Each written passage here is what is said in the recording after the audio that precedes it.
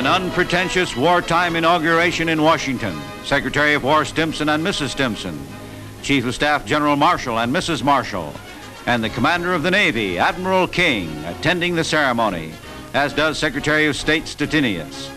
Government officials mostly, but also wounded veterans of war. They are the guests of honor. Supreme Court Justice Stone administering the oath, after which the President delivers his inaugural address. We Americans of today, together with our allies, are passing through a period of supreme test.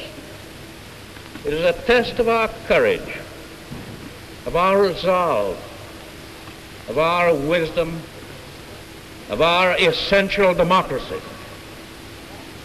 If we meet that test successfully and honorably, we shall perform a service of historic importance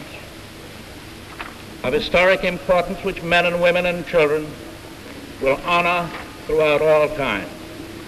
In the days and the years that are to come, we shall work for a just and honorable peace, a durable peace, as today we work and fight for total victory in war. We can and we will achieve such a peace. And so today, in this year of war, 1945, we have learned lessons at a fearful cost, and we shall profit by them.